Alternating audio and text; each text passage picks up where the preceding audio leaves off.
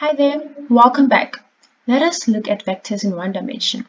This will be the introduction. We can define a vector as an object that has both magnitude and direction.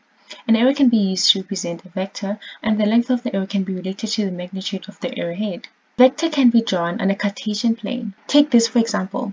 A force of magnitude of 2 Newton acting on the positive x direction. So what this simply means is that your force will be drawn on the plane of the x direction, facing the positive sign, and will be 2 newtons. You can scale up. I'm going to take 1 centimeter per 1 newton. 2 newton will basically be 2 centimeters. However, it doesn't always mean that you always have to start at the origin. You can always start anywhere on the plane as long as you're facing the right direction. Vectors can be drawn parallel to each other. Another example is a force of magnitude of 2.5 newtons acting on the positive y direction. Taking 1 centimeter is to 1 newton, you can scale up, and as you can see here, we have 2.5 newton of the force acting on the y plane on the positive side. This does not, however, mean you have to start at the origin. The vector can be placed anywhere on the Cartesian plane as long as it's facing the positive direction, which is up on the y-axis. We just drew our vectors 2 Newton facing